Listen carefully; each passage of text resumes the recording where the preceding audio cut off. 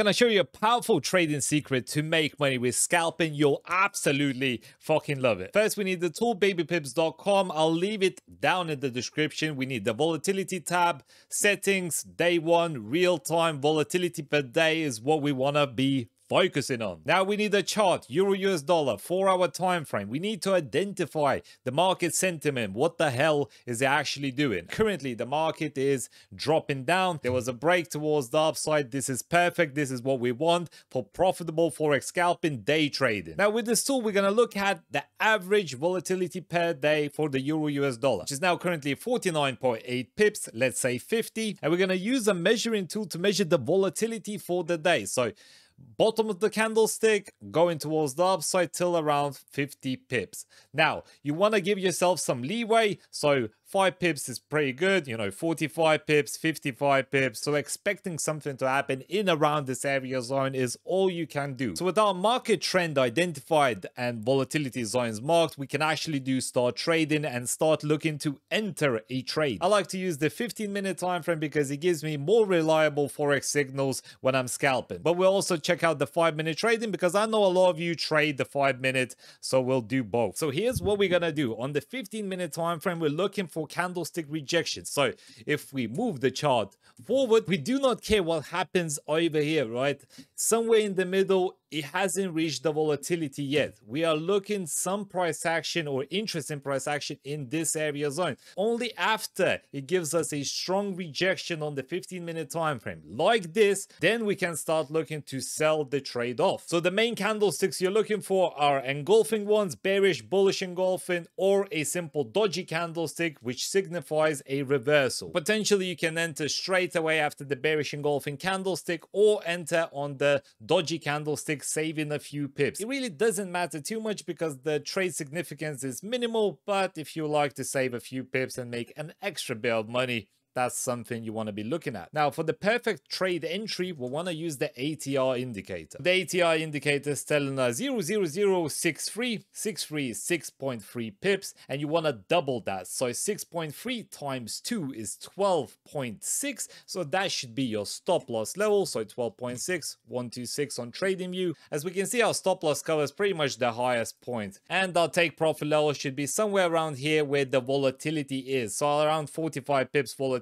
reacted, you expect the same amount of pips to drop. In this case, we are entering just over here, so we are banking ourselves 32.8 pips, which is 2.6 risk to reward ratio. Seems pretty damn good. So after the initial beautiful trade, the market has settled down and we could be looking for another trading opportunity, since the market has now pulled back and dropped towards the downside even further. So from 45 pips market volatility to around 57 pips, which means the market is currently oversold for the day, right? Euro USD is telling us 50 is the average. It can be a little bit more, it can be a little bit less. Currently sitting on 57 pips. We can do exactly the same thing for a buying trading scenario when day trading or scalping. So for example, if we wanted to scalp this trading opportunity, what we would do is go to the 5-minute time frame. So head over to the 5 minutes and wait for something to happen, right? We are currently oversold in this area zone. The volatility tool told us that, right? So we need some sort of candlestick confirmation. Nothing's guaranteed. Trends change all the time in Forex. So what we want to do is wait for a strong area of support zone where the volatility is exhausted.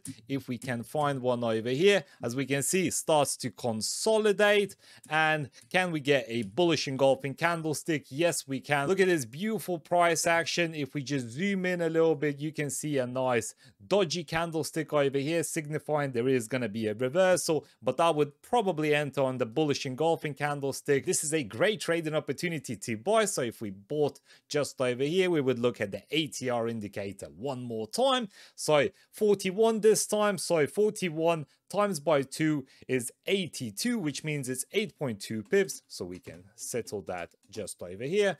And the target profit would be, again, around the top over here, but this time there is a slight problem for the trade, and the problem is the day only has 24 hours. So each day the volatility tool resets and the market starts moving again, you know, 50 pips upside, downside, you never know. What we want to do is mark a zone on our chart where it shows the end of day. So this over here, once the candlesticks touch this zone, is the end of day. The volatility tool over here will start, you know, looking at Tuesday's volatility. But you want to be aware of this because of spread difference. If you're going to be overnight trading, which you never want to do with scalping or day trading, you're going to be losing a lot of profit. So this is why it's important to market, just to know that this can happen. And as we can see, the candlesticks do go towards the upside, pull back a little bit. Preferably I would close it maybe at around 8 p.m. to 9 p.m. so maybe somewhere around here, because the spread difference is going to get bigger with each minute it's closer to the end of day, right?